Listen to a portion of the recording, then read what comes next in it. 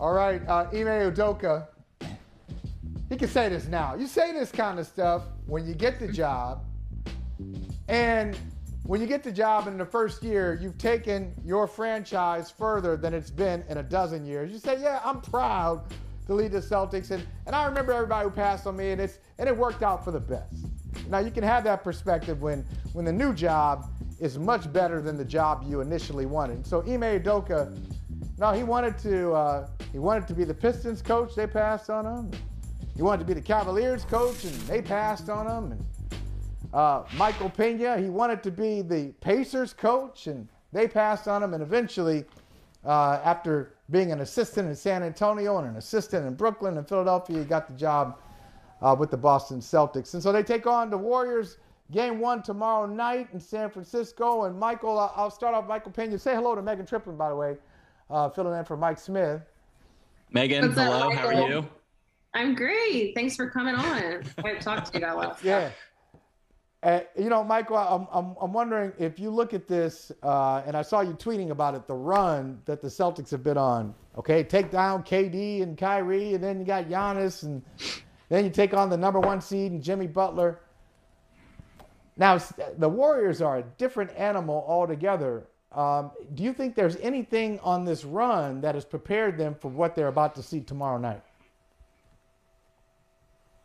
Yeah, I mean, I think that if you're going to bet on the Celtics, it's a bet on their defense. And their defense has been tested by, as you said, Kevin Durant and Kyrie Irving in the first round, Giannis Antetokounmpo, Drew Holiday in the second round, the defending champs. And then Jimmy Butler, who was seemingly unstoppable for half of the series when his knee was looking right in the conference finals. Their defense just was able to morph, to switch, to drop, to execute all these different coverages that Ime Udoka has instilled throughout the regular season.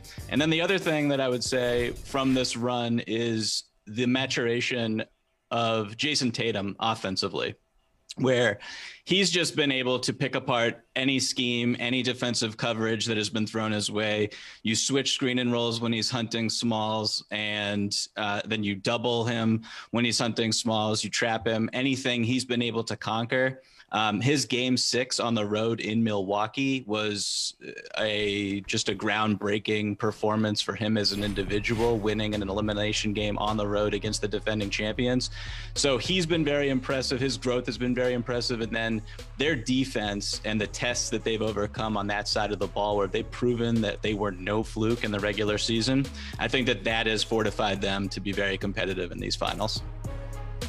Michael, you used the word growth, and while their defense has always been there, we've seen it since early from the regular season. The one thing that was always kind of you're always wondered about was offensively, could they ever be that team? And if you go back to November when Marcus Smart called out Jaylen Brown and Jason Tatum, where he was saying that they don't want to pass the ball. What's just been the biggest surprise to you from that point into now, especially offensively, from what's changed from their game?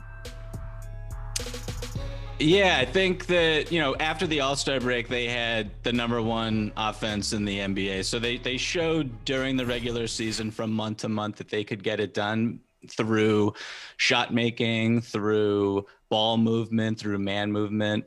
Their assist rate from the regular season to the playoffs is up, I think, 6%. Only the Warriors have a higher assist rate than the Boston Celtics in the postseason, which is very impressive.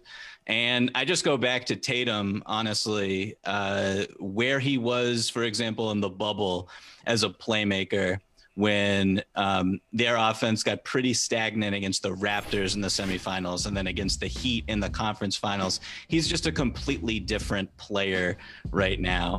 His playmaking ability, his ability to identify defensive coverages, to find the open man, to get off the ball, the willingness to pass and trust his teammates in 4-on-3 situations, that's going to be absolutely critical in this series, because he's going to hunt Jordan Poole, he's going to hunt Steph Curry, and behind the play, the Warriors know that. They're going to pack the paint. They're going to force him to make decisions as a passer instead of as a scorer. And he's proven that he can do it. So his ability to kind of rise and ascend as a true superstar is why it's okay to be pretty confident in the Celtics in a series where they're going up against a team that this is their 6th finals appearance in 8 years. And so Tatum is kind of the guy that needs to lead them.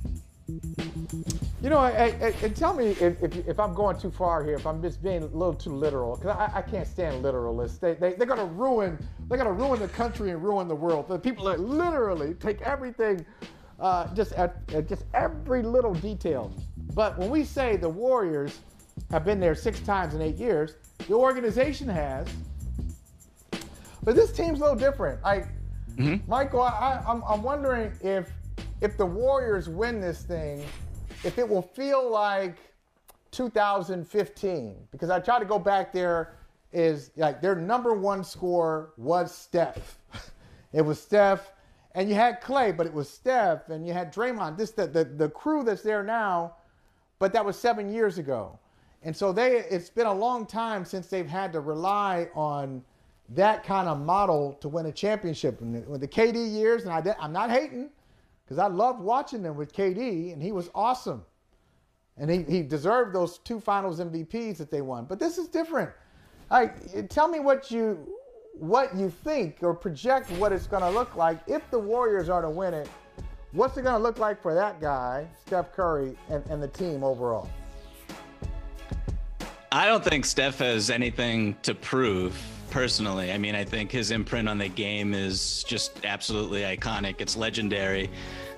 If he were to win the championship this year, after the 2-year hiatus that they had as an organization, getting back after Kevin Durant left them, I mean, it would be incredibly impressive for sure, especially with Klay Thompson coming back from the humongous injuries that he had. Steph has kind of always been one of the greatest players who's ever lived, and his gravity, his defense has actually improved from 2015 to a humongous degree. And you have Draymond Green still around as kind of the fiery soul of this team. You have the offensive philosophy instilled by Steve Kerr, the ball movement, the touch time that is just, these guys get off the ball so quick. They're constantly cutting, constantly moving. The split action is basically unguardable now, as it was in 2015 and in 2016 before KD got there. So I think that just like what is most impressive to me about this team is how they've incorporated someone like Andrew Wiggins and got him to buy into a role as a 2-way wing.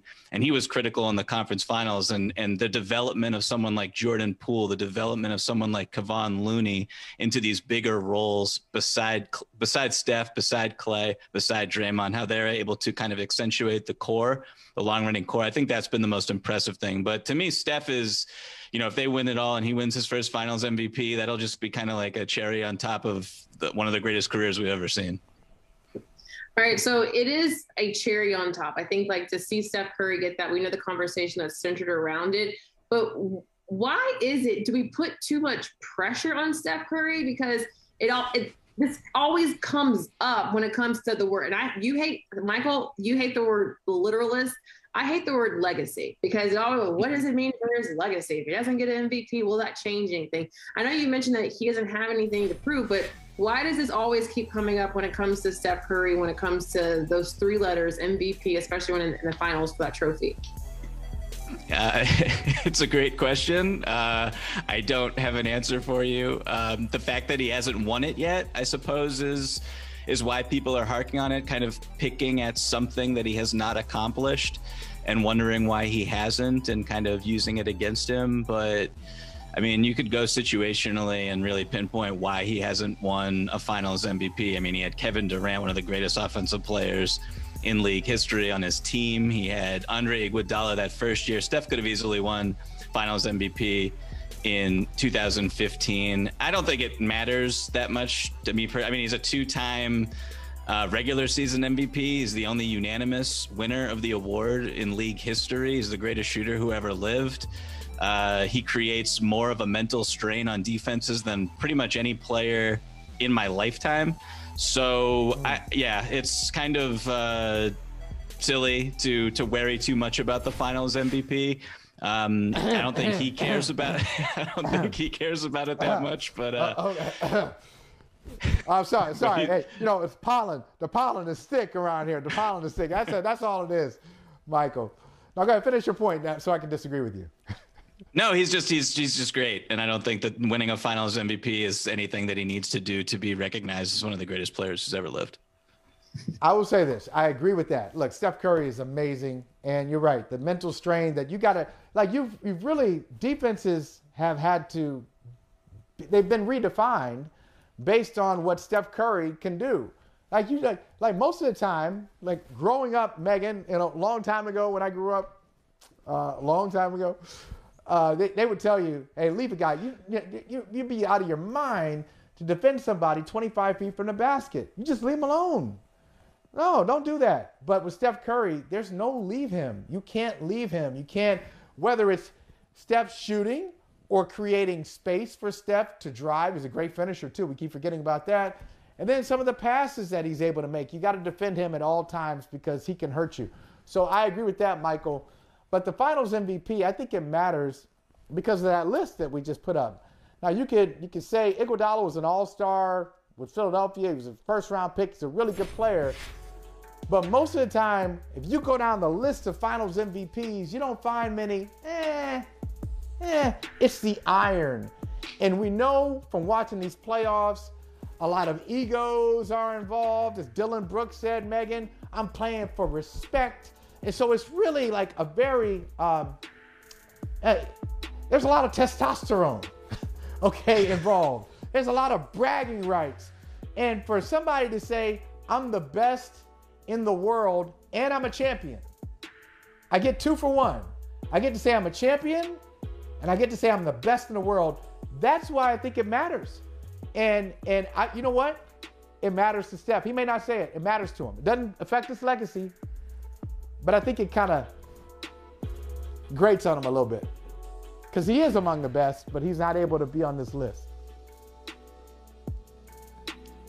Yeah, I see your point there for sure. I also think just generally, and this is a different conversation, but finals MVP is kind of like a best of 7 sample size. And if you were to give the MVP of the postseason for every time that the Warriors won the championship, he would probably win that award. So I don't, point. It is what it is. Yeah.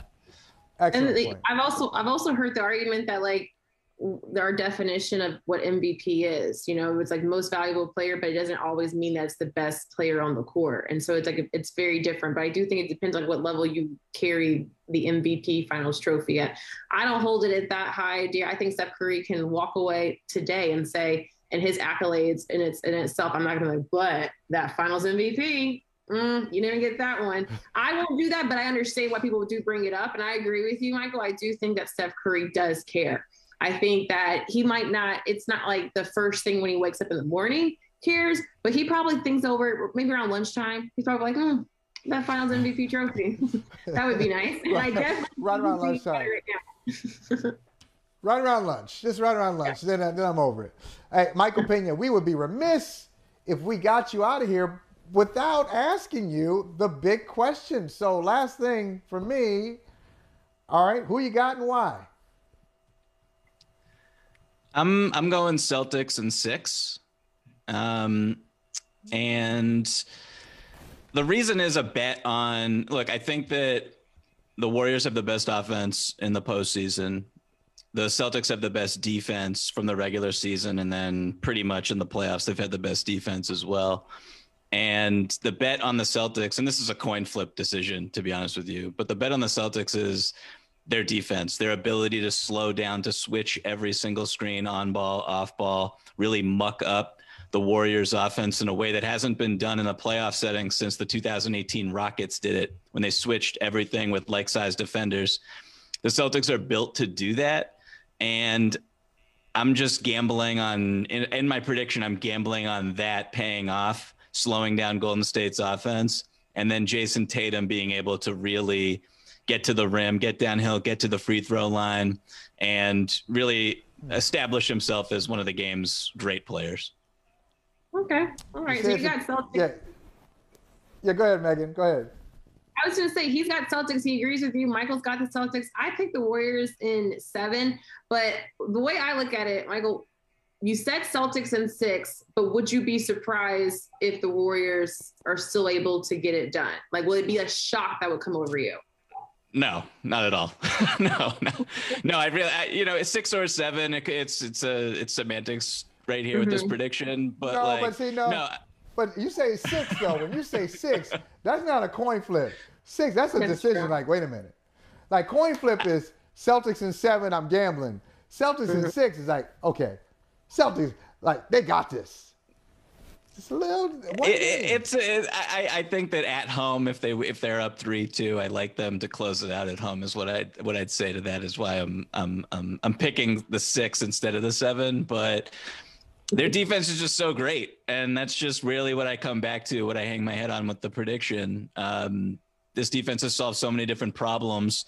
I know the Warriors create different problems than any other team can, but Ime Udoka and just how this team is built with the individual defenders that they have no weak points at all in their roster.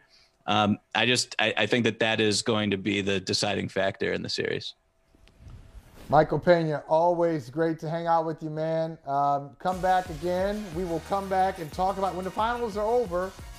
We'll all kind of pull out our takes and we'll put the film on, see how right we were, how wrong we were. We'll see. It'll be a good time. It'll be a good hand. Hey, thanks for watching Brother from Another on YouTube. Make sure you hit subscribe before you leave and be sure to watch us 3 to 5 p.m. Eastern Time on Peacock. Appreciate you.